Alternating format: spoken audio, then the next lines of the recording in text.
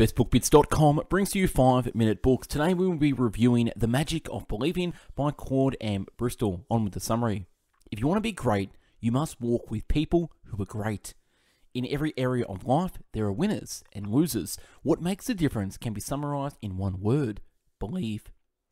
The more you believe in yourself, the greater will be your achievements. Belief is the motivating force that enables you to achieve your goal. The secret of success lies not without, but within the thoughts of man. By a full and powerful imagination, anything can be brought into concrete form. This free summary is made possible by my elite personal evolution coaching program. Become the CEO of your life instead of the worker bee. Work with me privately over 12 weeks while we deep dive into an immersive, life-changing personal evolution coaching program.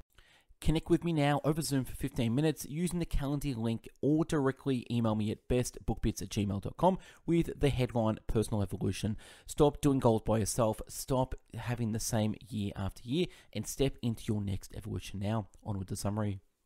Hard work alone will not bring success. The world is filled with people who have worked hard but have little to show for it. Something more than hard work is necessary. It is creative thinking and the firm belief in your ability to execute your ideas.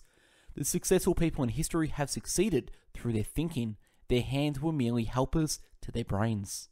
One essential to success is that your desire be an all-encompassing one. Your thoughts and aims be coordinated, and your energy be concentrated and applied without let up. It is vital that you know exactly what you want out of life. You must know where you are headed, and you must keep a fixed goal in view. You must have a fixed idea before you obtain what you're after. Without an all-consuming desire, nothing can be gained. Thought attracts that upon which it is directed. The most effective method of bringing the subconscious into practical actions is through the process of making mental pictures. Most of the sustained and continuing manifestations come as a result of belief. It is through this belief, with its strange power, that miracles happen. The deep-seated belief changes the tempo of the mind, or thought frequency, and like a huge magnet, draws the subconscious forces into play, changing your whole aura and affecting everything about you, and often people and objects at great distances.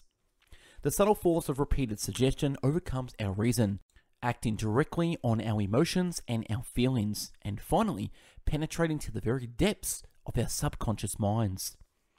Every person is a creation of himself, the image of his own thinking and believing. For as he thinketh in his heart, so is he. The subconscious mind always brings to reality what it is led to believe. Some of our fears become realities through our imaginations.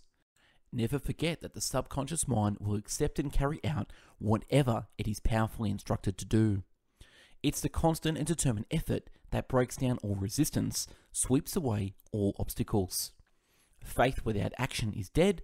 Everything on the material plane is first an idea, a thought in someone's mind. If you do not follow your own thoughts, then you will follow the thoughts of the fellow who followed his. If you can convince yourself, you can convince the other fellow. A man need not be a student of psychology to know that enthusiasm is very contagious and can readily be transmuted to others if one is bursting with it. Whether we know it or not, we're all engaged in selling something, if not our wares, then our personalities, our services, our ideas. Use the mirror technique. As you stand before the mirror, keep telling yourself that you're going to be an outstanding success and that nothing in this world is going to stop you.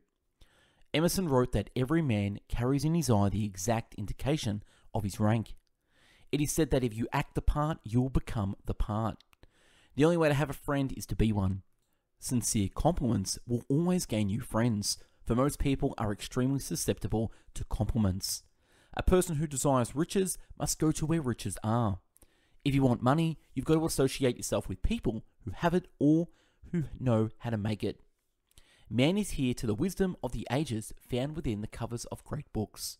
No one has a monopoly on knowledge, and yet all we know that knowledge is power when put to use. There is no monopoly of thought power.